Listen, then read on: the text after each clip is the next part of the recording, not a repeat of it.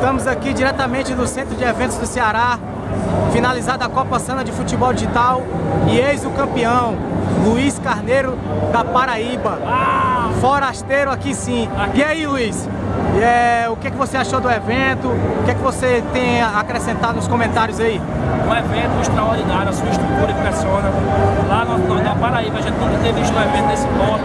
Parabenizar quem organizou e a Federação Cearense de Futebol Digital por ter feito esse tipo de evento com uma equipe excelente, uma estrutura excelente. E parabenizar você, Berg, pela força de vontade de fazer valer a pena o futebol digital e que a gente cresça cada vez mais para o resto do Nordeste e para o Brasil. E esses 2 mil aí vai cair muito bem aí na conta? Vai. Primeiramente, quero agradecer a Deus e informar que a gente viu uma equipe, não veio individual. A equipe da Paraíba, eu, Iraquitã, Romulo Medeiros e Vilmar Almeida, Júnior. Sem nenhum deles eu não poderia chegar a esse título. Sem nenhuma, as dicas de um, a dica de outro, que cada um ensina no dia a dia, a gente não teria chegado a esse título. Porque esse título não é meu, esse título é da nossa equipe da Paraíba, da Superliga. Boa, Luiz. A federação agradece e espera a delegação da Paraíba em 2016. Estaremos aqui.